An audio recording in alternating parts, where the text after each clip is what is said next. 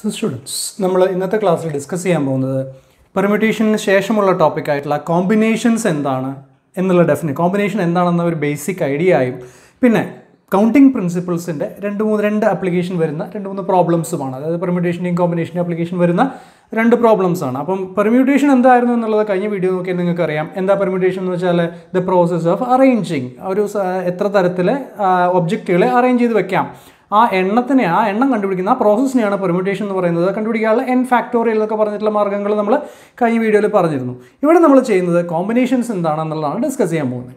അപ്പോൾ കോമ്പിനേഷൻ എന്ന് പറഞ്ഞാൽ എന്താണ്? കോമ്പിനേഷൻ എന്ന് പറഞ്ഞാൽ it is A process of selection.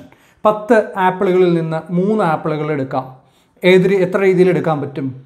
എല്ലാ ആപ്പിളുകളും ഒരേപോലെയാണ്. അത് ഏത് ആപ്പിൾ ആദ്യം എടുത്താലും രണ്ടാമത് എടുത്താലും മൂന്നാമത് എടുത്താലും നമുക്ക് വ്യത്യാസമില്ല.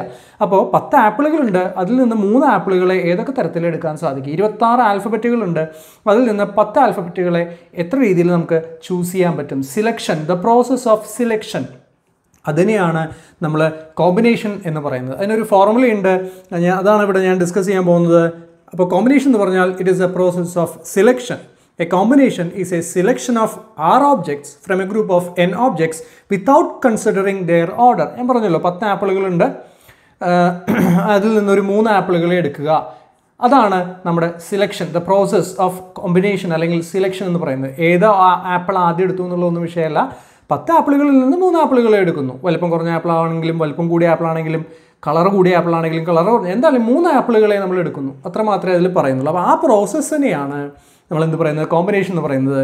If there are n objects and from these n objects V are taking any r, 10ൽ നിന്ന് 3, അപ്പോൾ n എന്ന് പറഞ്ഞാൽ 10 ആണ്, r എന്ന് പറഞ്ഞാൽ 3 ആണ്. അപ്പോൾ selection of r objects from A group of n objects, that is അതിനെയാണ് നമ്മൾ പറയുന്നത് number of combinations of n objects taken r at A time. Number of പ്രത്യേക ഓർക്കുക, number of combinations of n objects taken r at A time. n ഒബ്ജക്റ്റുകളിൽ നിന്ന് r ഒബ്ജക്റ്റുകൾ എടുക്കുന്നു. NCR എന്നാണ് അതിൻ്റെ notation. NCR, number of combinations of r objects taken n objects taken r at A time. NCR അത് എത്ര രീതിയിൽ ചെയ്യാൻ പറ്റും എന്നുള്ളതിൻ്റെ ഫോർമുലയാണ് എഴുതിയിട്ടുള്ളത്. NCR equal to n factorial divided by r factorial into n minus r factorial. ഈ factorial നൊട്ടേഷനൊക്കെ മാത്തമാറ്റിക്സിൽ നിങ്ങൾ +2 ലെവലിൽ പഠിച്ചിട്ടുണ്ടാവും. ഞാൻ മുന്നത്തെ വീഡിയോയിൽ പറഞ്ഞിട്ടുണ്ടായിരുന്നു ഫാക്ടോറിയൽ എന്താണെന്നുള്ളത്. അപ്പോൾ NCR or the number of combinations of n objects taken r at A time or number of ways of selecting r objects from A collection of n without considering the order is NCR equal to n factorial divided by r factorial into n minus r factorial. അപ്പോൾ ഇതാണ് number of combinations അല്ലെങ്കിൽ കോമ്പിനേഷൻ്റെ ഡെഫിനിഷനായിട്ട് വരുന്നത്. ഇത്രയേ ഉള്ളൂ കോമ്പിനേഷനെ കുറിച്ച് പറയാനായിട്ട്.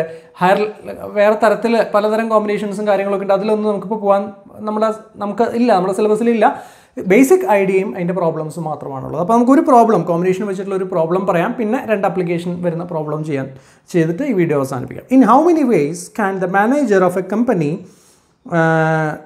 form a 3-person committee from 20 employees? Form a 3-person committee from 20 employees. ഞാൻ ആപ്പിളിലെ case പറഞ്ഞ പോലെയാണ്. ഒരു കമ്പനി മാനേജറാണ്, അയാൾക്ക് 3 പേരുടെ ഒരു കമ്മിറ്റി ഉണ്ടാക്കണം. ഒരു കമ്മിറ്റീൻ്റെ 3 പേരെ കമ്മിറ്റിയിൽ ഉണ്ടാകാൻ പാടുള്ളൂ. ടോട്ടൽ 20 എംപ്ലോയീസ് ആണുള്ളത്. ഏതൊക്കെ രീതിയിൽ അയാൾക്ക് ആ കമ്മിറ്റി ഫോം ചെയ്യാൻ പറ്റും എന്നുള്ളതാണ്. അപ്പോൾ ഇവിടെ സംഭവിക്കുന്നത് എന്താണ്? ഏതൊക്കെ രീതിയിൽ കമ്മിറ്റി ഫോം ചെയ്യാൻ പറ്റുമെന്ന് പറഞ്ഞു കഴിഞ്ഞാൽ എന്താണ്? എത്ര രീതിയിൽ 20 പേരിൽ നിന്ന് 3 പേരെ സെലക്ട് ചെയ്യാൻ പറ്റും എന്നുള്ളതാണ് ചോദ്യം.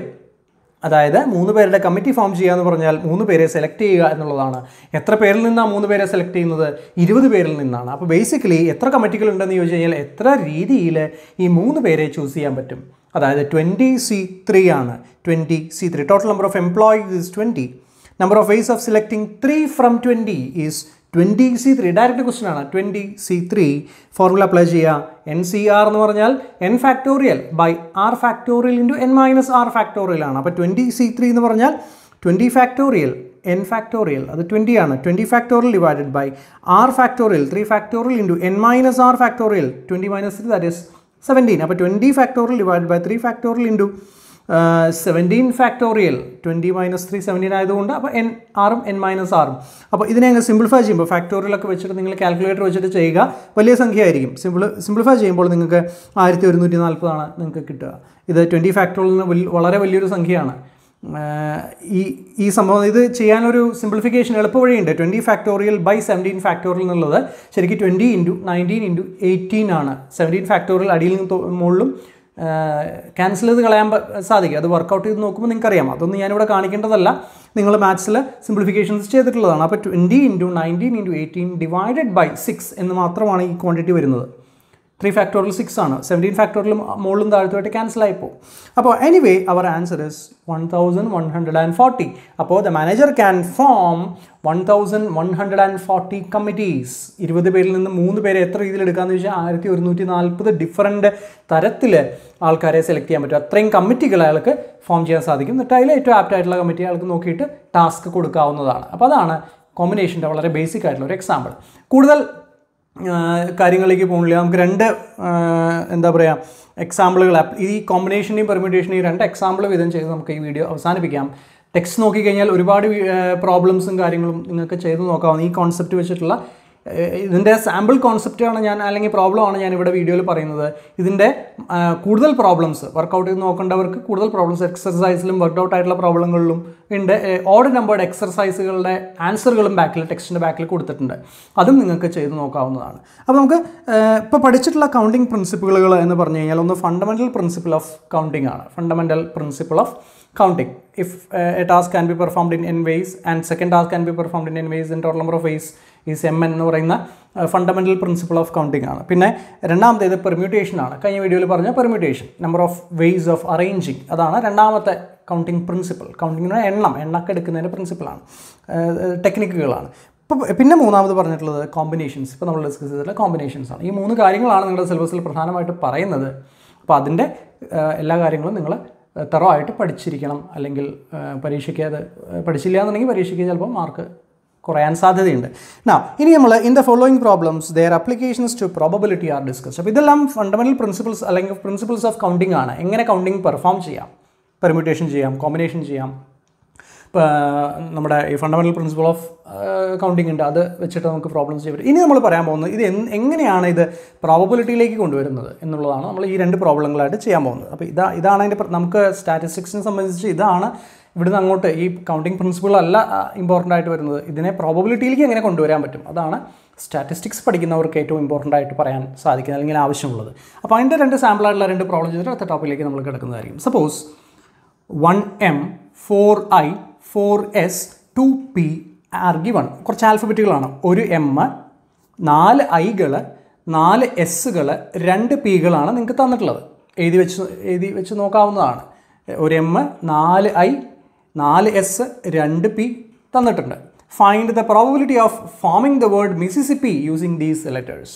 ഈ ലെറ്ററുകൾ ഉപയോഗിച്ച് മിസിസിപ്പി എന്നുള്ള വാക്ക് ഫോം ചെയ്യാനുള്ള പ്രോബബിലിറ്റി എത്ര? ഈ ഇത്രയും ലെറ്ററുകളുണ്ട്, ഇതുകൊണ്ട് മിസിസിപ്പി എന്ന് പറയുന്ന വാക്ക് ഫോം ചെയ്യണം. ഒരു പ്രോഗ്രാം ഉണ്ടാക്കുകയാണ് ഞാൻ, ഒരു വാക്കുകൾ ഫോം ചെയ്യാനുള്ള പ്രോഗ്രാം ഉണ്ടാക്കുകയാണ്. അപ്പോൾ മിസിസിപ്പി എന്നുള്ള വാക്ക് കിട്ടാനുള്ള സാധ്യത എത്രയാണ് എന്നാണ് ചോദിച്ചിട്ടുള്ളത്. അപ്പോൾ ഇവിടെ ഈ അക്ഷരങ്ങൾ നോക്കുക. ഒരു എം ആണ്, 4 ഐകളാണ്. വേണമെങ്കിൽ ഇവിടെ ജസ്റ്റ് ഒന്ന് ഇതാക്കാം. ഒരു എം, 4 ഐ, പിന്നെ 4 എസ് എഴുതിയ കൊള്ളുമോയെന്നറിയില്ല. S 4 S 2 P. ഇത്രയും ആൽഫബറ്റുകളുണ്ട്. ഈ ആൽഫബറ്റുകൾ കൊണ്ട് മിസിസിപ്പി എന്നുള്ള വാക്ക് കിട്ടാനുള്ള, ഇതിനെ പല രീതിയിൽ അറേഞ്ച് ചെയ്തിട്ട് മിസിസിപ്പി എന്നുള്ള വാക്ക് കിട്ടാനുള്ള സാധ്യത, അതാണ് ചോദിച്ചിട്ടുള്ളത്. അപ്പോൾ ഇവിടെ ഈവൻ്റ് എന്ന് പറഞ്ഞാൽ എന്താണ്? നമുക്ക് സാധ്യതയാണ് ചോദിച്ചിട്ടുള്ളത്. Total number of favourable outcomes divided by total number of outcomes ആണെന്നുള്ളത് ഓർക്കുക. പ്രോബബിലിറ്റി എന്ന് പറയുന്നത് total number of favourable outcomes divided by total number of outcomes ആണ്. അപ്പോൾ ഇവിടെ അപ്പോൾ ഫേവറബിൾ ഔട്ട്കംസ് അറിയണമെന്നുണ്ടെങ്കിൽ ഈവൻ്റ് എന്താണെന്ന് അറിയണം.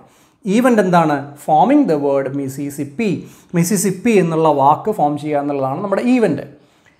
നമ്പർ ഓഫ് ഫേവറബിൾ ഔട്ട്കംസ്, എത്ര ഔട്ട്കമുകളുള്ളത്? മിസിസിപ്പി എന്നുള്ള വാക്ക് മാത്രമേ ഔട്ട്കം ഉള്ളൂ. മിസിസിപ്പി എന്നുള്ള വാക്ക് ഫോം ചെയ്യണം. അപ്പോൾ ഔട്ട്കം എന്ന് പറഞ്ഞാൽ എന്താ? മിസിസിപ്പി എന്ന് പറഞ്ഞ വാക്കാണ്. എത്ര ഓർഡർ അങ്ങോട്ടും ഇങ്ങോട്ടും മാറിപ്പോയാൽ മിസിസിപ്പി എന്നുള്ള വാക്ക് കിട്ടില്ല. അപ്പോൾ എത്ര ഔട്ട്കംസാണ് ഉള്ളത്? ഒരേ ഒരു ഔട്ട്കമേ ഉള്ളൂ, അത് വേർഡ് മിസിസിപ്പി ആണ്. ഓക്കെ, നമ്മുടെ ഈവൻ എന്ന് പറഞ്ഞാൽ ഫോമിംഗ് ദ വേർഡ് മിസിസിപ്പി. അപ്പോൾ നമ്മുടെ ഔട്ട്കം എന്ന് പറയുന്നത് മിസിസിപ്പി എന്ന് പറയുന്ന വാക്കാണ്. മിസിസിപ്പി എന്ന് പറയുന്ന വാക്ക്. അപ്പോൾ total number of favourable outcomes എത്രയാണ്? ഒരു ഔട്ട്കമാണ്. മിസിസിപ്പി എന്ന് പറയുന്ന വാക്കേ ഉള്ളൂ. Total number of favourable outcomes is 1. Now, total number of outcomes എന്താ വരുന്നത് ഓർക്കുക. പ്രോബിലിറ്റി എന്ന് പറഞ്ഞാൽ ടോട്ടൽ നമ്പർ ഓഫ് അല്ലെങ്കിൽ number of favourable outcomes divided by total number of outcomes ആണ്. ഫേവറബിൾ ഔട്ട്കംസ് എന്ന് പറഞ്ഞാൽ മിസിസിപ്പി എന്ന് പറഞ്ഞ വാക്കാണ്, ഒരു ഔട്ട്കമേ ഉള്ളൂ. ടോട്ടൽ നമ്പർ ഓഫ് ഔട്ട്കംസ് എന്താണ്? ടോട്ടൽ നമ്പർ ഓഫ് ഔട്ട്കംസ് എന്ന് പറഞ്ഞു കഴിഞ്ഞാൽ the total number of distinguishable permutations of these letters. നമ്മൾ പെർമ്യൂട്ടേഷൻ പഠിച്ചിട്ടുള്ളതാണ്, ഡിസ്റ്റിങ്വിഷബിൾ പെർമ്യൂട്ടേഷൻ പഠിച്ചിട്ടുള്ളതാണ്. അപ്പോൾ ടോട്ടൽ നമ്പർ ഓഫ് നമ്മളുടെ ടാസ്ക് എന്താണ്? V R arranging these alphabets, these letters. ഈ ലെറ്ററുകളെ arrange ചെയ്തിട്ട് പല പല വാക്കുകൾ ഉണ്ടാക്കുകയാണ്. ആ വാക്കുകളിൽ മിസിസിപ്പി എന്ന് പറയുന്ന വാക്ക് വരാനുള്ള പ്രോബിലിറ്റി എത്രയാണ് ചോദിച്ചിട്ടുള്ളത്? മിസിസിപ്പി എന്ന് പറയുന്ന വാക്ക് ഒന്നേ ഉള്ളൂ. അപ്പോൾ total number of favourable outcomes 1 ആണ്. ഇനി ടോട്ടൽ നമ്പർ ഓഫ് ഔട്ട്കംസ് എന്ന് അല്ലെങ്കിൽ ടോട്ടൽ നമ്പർ ഓഫ് ഔട്ട്കംസ് എന്ന് പറഞ്ഞു കഴിഞ്ഞാൽ നമ്പർ ഓഫ് പെർമ്യൂട്ടേഷൻ, എത്ര രീതിയിൽ ഈ ലെറ്ററുകളെ അറേഞ്ച് ചെയ്യാൻ പറ്റും. അതായത് total number of distinguishable permutations of these alphabets. Total number of outcomes equal to total number of distinguishable permutations of these alphabets. എത്രയാണ് വരുന്നത്? അത് നിങ്ങൾ പഠിച്ചിട്ടുള്ളതാണ്. n factorial divided by n1 factorial into n2 factorial etcetera nk factorial എന്നൊരു formula. അപ്പോൾ ഇവിടെ 11 factorial divided by 1 factorial into 4 factorial into 4 factorial into 2 factorial n1 n2 നമ്മൾ മുന്നത്തെ formula ഒന്ന് നോക്കുക. അപ്പോൾ ഇതാണ് ടോട്ടൽ നമ്പർ ഓഫ് ഔട്ട്കംസ് അല്ലെങ്കിൽ total number of distinguishable permutations എന്ന് പറയുന്നത്. Now probability of getting Mississippi എന്ന് പറഞ്ഞാൽ പ്രോബിലിറ്റി ഓഫ് ഗെറ്റിംഗ് മിസിസിപ്പി എത്ര മിസിസിപ്പി എന്നുള്ളതാണ് ഫേവറബിൾ ഔട്ട്കം. എത്ര ഫേവറബിൾ ഔട്ട്കമാണ് ഉള്ളത്? ഒരു ഫേവറബിൾ ഔട്ട്കമേ ഉള്ളൂ. അപ്പോൾ total number of favourable outcomes divided by total number of outcomes. Number of favourable outcomes 1 ആണ്, മിസിസിപ്പി ആണ്. ടോട്ടൽ നമ്പർ ഓഫ് ഔട്ട്കംസ് എന്ന് പറഞ്ഞാൽ എന്താണ്? Number of permutations of these objects. അതാണ് ഈ സംഭവം 34,640. അപ്പോൾ 1 by 34,650 34,650 എന്ന് പറഞ്ഞു കഴിഞ്ഞാൽ കുറച്ച് ഇത് ചെയ്ത് നോക്കിയാൽ നിങ്ങൾക്ക് കാൽക്കുലേറ്റർ വെച്ചിട്ട് ചെയ്യാൻ പറ്റുള്ളൂ കേട്ടോ. കാൽക്കുലേറ്റർ വെച്ചിട്ട് ചെയ്യണം, അല്ലാതെയും ചെയ്യാം, കുറച്ച് സമയം എടുക്കുന്നു മാത്രം. സയൻറ്റിഫിക് കാൽക്കുലേറ്റർ ഉപയോഗിച്ചാൽ മതി. അപ്പോൾ 1 by 34,650 ദാറ്റ് ഈസ് 0.0003. ഒന്ന് ചെക്ക് ചെയ്ത് നോക്കണേ, പോയിന്റുകൾ വ്യത്യാസം ഉണ്ടോ എന്നുള്ളത് ചെക്ക് ചെയ്ത് നോക്കുക. 0.0003 ആണ് നമ്മുടെ. അപ്പോൾ ഈ ആൽഫബറ്റുകൾ കൊണ്ട് മിസിസിപ്പി എന്നുള്ള വാക്ക് കമ്പ്യൂട്ടർ ജനറേറ്റ് ചെയ്യാനുള്ള സാധ്യത എത്രയാണ്? ഇത്രയും ചെറിയ സാധ്യതയാണ്. അപ്പോൾ മറ്റു പല വാക്കുകളായിരിക്കും ഒരുപക്ഷെ കമ്പ്യൂട്ടർ ആദ്യം ജനറേറ്റ് ചെയ്യുക. അപ്പോൾ മിസിസിപ്പിയിൽ നിന്ന് കിട്ടാനുള്ള സാധ്യത ഈ കാണുന്നതാണ്. That's all. അപ്പോൾ അതാണ് ഒരു പെർമ്യൂട്ടേഷൻ്റെ ഒരു ആപ്ലിക്കേഷൻ. ഇങ്ങനെയുള്ള ഹയർ ആപ്ലിക്കേഷൻസ് കാര്യങ്ങൾ ധാരാളം ഉണ്ട്. നമ്മളെ സംബന്ധിച്ച് അത്ര വലിയ ലെവലിലേക്കൊന്നും പോയി കഴിഞ്ഞാൽ നിങ്ങൾക്ക് മനസ്സിലാവില്ല. ബേസിക് ഐഡിയ തന്നു പോകാനേ നമുക്ക് സാധിക്കുള്ളൂ. അതാണ് നമ്മുടെ സിലബസിൻ്റെ ഓപ്പൺ കോഴ്സ് ആയതുകൊണ്ടുള്ള ബുദ്ധിമുട്ടും പ്രത്യേകതയും എന്ന് പറയുന്നത്. കാരണം വല്ലാതെ ഡെപ്തിലേക്ക് പോയി കഴിഞ്ഞാൽ കുറേയധികം പോസിബിലിറ്റീസ് നമ്മൾ നോക്കേണ്ടി വരും. അപ്പോൾ തൽക്കാലത്തിന് ഇത്രയും നോക്കിയാൽ മതി. ഇനി കോമ്പിനേഷൻ്റെ ഒരു ആപ്ലിക്കേഷനാണ് ഈ ചെയ്യാൻ പോകുന്നത്. A jury consist of 5 men and 7 women. 3 jury members are selected at random. Find the probability that all 3 are men. അപ്പോൾ 5 പുരുഷന്മാരും ഉണ്ട്, ഒരു ജൂറി സെലക്ട് ചെയ്യണം. അപ്പോൾ ജഡ്ജുകളുടെ ഒരു പാനൽ സെലക്ട് ചെയ്യണമെന്ന് വിചാരിക്കുക. 5 പുരുഷ ജഡ്ജിമാരും ഉണ്ട്, 7 വനിതാ ജഡ്ജിമാരും ഉണ്ട്. ജഡ്ജ് എന്ന് ഉദ്ദേശിച്ച കോടതിയിലത്തെ ജഡ്ജല്ല, നമ്മുടെ ഡാൻസിൻ്റെയോ അല്ലെങ്കിൽ പാട്ടിൻ്റെയൊക്കെ ജഡ്ജ് അതും ആവാം. അപ്പോൾ 5 പുരുഷന്മാരുണ്ട്, 7 സ്ത്രീകളുണ്ട്. ഇതിൽ നിന്ന് 3 പേരുടെ ഒരു ജൂറി സെലക്ട് ചെയ്യണം. മാത്രമല്ല 3 പേരും മെന്നായിരിക്കണം. അതിനുള്ള സാധ്യത എത്ര എന്നാണ് ചോദിച്ചിട്ടുള്ളത്. അപ്പോൾ find the probability that all 3 R men. 3 പേരുടെ ജൂറിയാണ് സെലക്ട് ചെയ്യേണ്ടത്. 3 പേരുടെ സാധാരണ ജൂറിയല്ല, പുരുഷന്മാർ മാത്രമുള്ള 3 പേരുടെ ഒരു ജൂറി, 3 പേര് കൺസിസ്റ്റ് ചെയ്യുന്ന ഒരു ജൂറി സെലക്ട് ചെയ്യണം. ഈ പറഞ്ഞ ഗ്രൂപ്പിൽ നിന്ന് 5 പുരുഷന്മാരുണ്ട്, 7 വനിതകളുണ്ട്. ഇതിൽ നിന്ന് 3 പുരുഷന്മാരുടെ ജൂറി സെലക്ട് ചെയ്യാനുള്ള സാധ്യത എത്ര എന്നാണ് ചോദിച്ചിട്ടുള്ളത്. അപ്പോൾ ഇവിടെ ടോട്ടൽ നമ്പർ ഓഫ് കാൻഡിഡേറ്റ്സ് എന്ന് പറഞ്ഞാൽ 12 ആണ്. ടോട്ടൽ നമ്പർ ഓഫ് കാൻഡിഡേറ്റ്സ് 12 ആണ്. 5 + 7 12 ആണ്. ഈവൻ്റ് എന്ന് പറഞ്ഞാൽ എന്താണ്? Choose A jury members in which 3 R men. Choose A 3-member jury. All 3 R men. ഒരു ജൂറി സെലക്ട് ചെയ്യുക, 3 പേരുടെ ഒരു ജൂറി സെലക്ട് ചെയ്യുക. 3 പേരും പുരുഷന്മാരാവാനുള്ള 3 പേരും പുരുഷന്മാരാവാനുള്ള സാധ്യത എത്ര എന്നാണ് ചോദിച്ചിട്ടുള്ളത്. അപ്പോൾ നമ്പർ ഓഫ് ഫേവറബിൾ ഔട്ട്കംസ് എന്ന് പറഞ്ഞാൽ എന്താണ്? ഇവിടെ ഈവൻ്റ് എന്ന് പറഞ്ഞാൽ എന്താണ്? 3 പേരുടെ പുരുഷന്മാരുടെ ജൂറി സെലക്ട് ചെയ്യുക എന്നുള്ളതാണ് ഈവൻ്റ്. അപ്പോൾ നമ്പർ ഓഫ് ഫേവറബിൾ ഔട്ട്കംസ് എന്ന് പറഞ്ഞാൽ number of ways of selecting 3 men from 5. 5 പുരുഷന്മാരാണുള്ളത്. 3 പേരുടെ ജൂറിയിലെ 3 പേര് പുരുഷന്മാരാവണമെന്നുണ്ടെങ്കിൽ എത്ര രീതിയിൽ സെലക്ട് ചെയ്യണം? 5C3 ആണ്. 5 പേരിൽ നിന്ന് 3 പേരെ ചൂസ് ചെയ്യാനുള്ള മാർഗ്ഗങ്ങളാണ് 5C3. 3 പേരും പുരുഷന്മാരായിരിക്കണം. അതുകൊണ്ടാണ് 5 പേരിൽ നമ്മൾ ഒതുക്കിയത്. ആരെങ്കിലും ആവട്ടെ എന്ന് പറഞ്ഞു കഴിഞ്ഞാൽ നമുക്ക് പ്രശ്നമില്ല. പക്ഷേ ഒരു ജൂറി 3 പേരുടെ ജൂറി സെലക്ട് ചെയ്യണം. 3 പേരും പുരുഷന്മാരാവണം എന്ന് പറയുമ്പോൾ 3 പേരെ എവിടെ നിന്ന് എടുക്കണം? 5 പേരിൽ നിന്ന് എടുക്കണം, 5 പുരുഷന്മാരിൽ നിന്ന് എടുക്കണം. അപ്പം total number of favourable outcomes is number of ways of selecting 3 men from 5. 3 from 5 എന്നാണ് ഞാൻ എഴുതിയിട്ടുള്ളത്. 3 men ആണ്. 3 men from 5 ആണ്. 3 men ഫ്രം 5 ആണ്. കാരണം ബാക്കി 7 പേര് സ്ത്രീകളാണ്. അപ്പോൾ total number of favourable outcomes പറഞ്ഞാൽ 3 number of ways of selecting 3 men from 5, that is 5C3. 5 number of permutations of R objects or N objects taken R at a time. Number of permutations, number of combinations. Permutations like combinations of 5 men taken 3 at a time ആണ് വരിക. അപ്പോൾ 5C3 ആണ് വരുന്നത്. ഇനി total number of outcomes പറഞ്ഞാൽ എന്താണ്? Total number of എത്ര തരത്തിൽ മൊത്തം എത്ര ഔട്ട്കമുകളുണ്ട്. ഇവിടെ നമ്മൾ എന്താ ചെയ്യുന്നത്? 3 പേരെ സെലക്ട് ചെയ്യുകയാണ്. അപ്പോൾ എത്ര ഔട്ട്കമുകൾ ഉണ്ടെന്ന് ചോദിച്ചു കഴിഞ്ഞാൽ 3 പേരെ എത്ര രീതിയിൽ സെലക്ട് ചെയ്യാൻ പറ്റും. അവിടെ പുരുഷൻ വനിത എന്നുള്ള ഇതൊന്നുമില്ല. എത്ര രീതിയിൽ 3 പേരെ സെലക്ട് ചെയ്യാൻ പറ്റും? 12 ആണ്. 12ൽ നിന്ന് 12C3 ആണ്. 12C3 number of ways of choosing 3 from 12. മൊത്തം 12 ആണ്. അപ്പോൾ total number of ways of choosing 3 എന്ന് പറഞ്ഞാൽ ടോട്ടൽ നമ്പർ ഓഫ് ഔട്ട്കംസ് എന്ന് പറഞ്ഞു കഴിഞ്ഞാൽ 12C3 ആണ്. ഓക്കെ, അപ്പോൾ നമ്പർ ഓഫ് ഫേവറബിൾ ഔട്ട്കംസ് എന്ന് പറഞ്ഞാൽ 3 പുരുഷന്മാരെ ചൂസ് ചെയ്യുക എന്നുള്ളതാണ് 5 പേരിൽ നിന്ന്, that is 5C3. Total number of outcomes എന്ന് പറഞ്ഞു കഴിഞ്ഞാൽ 3 പേരെ ചൂസ് ചെയ്യുകയാണ്. മൊത്തം എത്ര ആൾക്കാരാണുള്ളത്? 12 മെമ്പേഴ്സ് ആണുള്ളത്. 12 പേരിൽ നിന്ന് 3 പേരെ ചൂസ് ചെയ്യുക. അപ്പോൾ 12C3. ഇനി പ്രോബിലിറ്റി എന്താണ്? Probability of choosing 3 men from 12. Probability of choosing A 3 men jury is 5C3 divided by 12C3. 5C3 എന്ന് പറഞ്ഞാൽ number of ways of choosing men ആണ്. 3 member jury in which all are men. 12C3 എന്ന് പറഞ്ഞു കഴിഞ്ഞാൽ അത് favourable ഔട്ട്കംസിൻ്റെ എണ്ണമാണ്. 12C3 എന്ന് പറഞ്ഞു കഴിഞ്ഞാൽ ടോട്ടൽ നമ്പർ ഓഫ് ഔട്ട്കംസ് ആണ്. അപ്പോൾ 5C3 divide by 12C3 simplify ചെയ്യുമ്പോൾ 10/220. ഇത് ഞാൻ സിംപ്ലിഫിക്കേഷൻ പറയാത്തത് നിങ്ങൾക്ക് കാൽക്കുലേറ്റർ വെച്ചിട്ടോ +2 ടോപ്പിക്കുകൾ മുന്നത്തെ പോർഷൻസിൻ്റെ ബേസിസിലോ നിങ്ങൾക്ക് ചെയ്ത് നോക്കാവുന്നതാണ്. അതിവിടെ എഴുതാൻ നിന്ന് കഴിഞ്ഞാൽ വളരെ സില്ലി ആയിട്ടുള്ള കാര്യങ്ങളാണ്. അപ്പോൾ അതുകൊണ്ട് ഡിഗ്രി ലെവലുള്ള കാര്യമല്ല, +2 ടോപ്പിക്കുകൾ നോക്കുക. അപ്പോൾ 5C3 divided by 12C3, that is 10/220, that is 0.045. അപ്പോൾ the probability of choosing a 3 men jury അല്ലെങ്കിൽ a jury in which all 3 are men is 0.045. കണ്ടുപിടിച്ച മെത്തേഡ് ഇതാണ്. Total number of choosing 3 men from 5 divided by total number of ways of choosing 3 from 12. അപ്പോൾ 5C3 by 12C3, that is 0.045. ഇതാണ് 2 ചെറിയ applications ഈ counting പ്രിൻസിപ്പലിൻ്റെ ടെക്സ്റ്റിൽ. ഇതിൻ്റെയും സാമ്പിളായിട്ട് കുറേ എക്സാമ്പിളുകൾ ബാക്കിൽ വർക്ക്ഔട്ട് ആയിട്ടുള്ളതുണ്ട്. അതും വർക്കൗട്ട് ചെയ്യാൻ ശ്രമിക്കുക.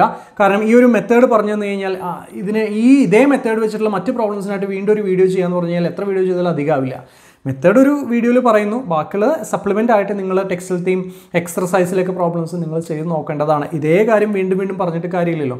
അപ്പോൾ ഇതേ മെത്തേഡിലുള്ള ഇതേ ടൈപ്പ് പ്രോബ്ലംസ് നിങ്ങൾക്ക് വീട്ടിൽ നിന്ന് അല്ലെങ്കിൽ ഹോംവർക്ക് ആയിട്ടോ അല്ലെങ്കിൽ അസൈൻമെൻ്റ് ആയിട്ടോ ഒക്കെ സ്വയം വർക്കൗട്ട് ചെയ്ത് നോക്കിക്കഴിഞ്ഞാൽ വളരെ ഉപകാരപ്രദമായിരിക്കും. പരീക്ഷയ്ക്ക് ഉറപ്പായിട്ടും ചോദിക്കുന്ന ടൈപ്പ് ക്വസ്റ്റ്യൻസ് ആണ് ഇതെല്ലാം.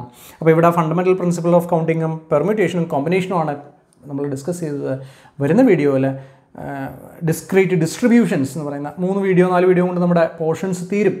ഈ വീഡിയോൻ്റെ നോട്ട് ഡിസ്ക്രിപ്ഷനിൽ ലിങ്ക് ചെയ്തിട്ടുണ്ട്. അപ്പോൾ അത് വെച്ചിട്ട് നിങ്ങൾക്ക് അതിൽ കുറച്ചും കൂടെ പ്രോബ്ലംസ് ചിലപ്പോൾ ഉണ്ടാവും. 1-2 പ്രോബ്ലംസ് അധികം ഉണ്ടാകാം. അപ്പോൾ അത് നിങ്ങൾക്ക് പഠിക്കാവുന്നതാണ്. So I M stopping here. ബാക്കിയുള്ള അടുത്ത വീഡിയോയിൽ കാണാം.